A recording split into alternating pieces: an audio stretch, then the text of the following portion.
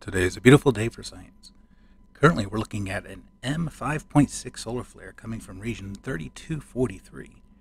This solar flare is the second of an M5 plus in the past 24 hours. This region has been quite a surprise for me. I have not really given it much attention until it suddenly said, "Hey, look at me."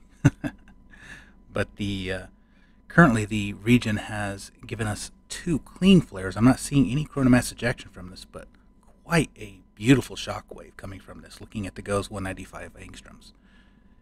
But taking a look at the high resolution imagery, we can get a little better picture of what's going on here. And again, a very clean flare. Not seeing any plasma dispelled, but a massive shock wave.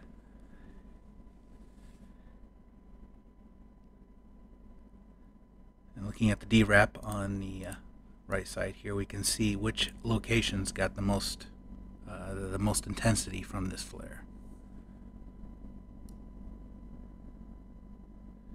So as of course a flare, we see the impact of that within 8 minutes of the activity occurring.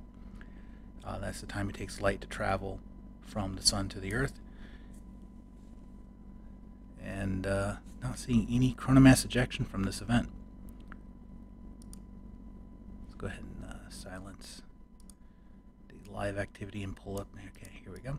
So looking at just the SDO's high resolution imagery, we can see that indeed you can see that this activity is just a beautiful shock wave. M5.6 at 0228 UTC on 6 March of 2023. Cheers and science on.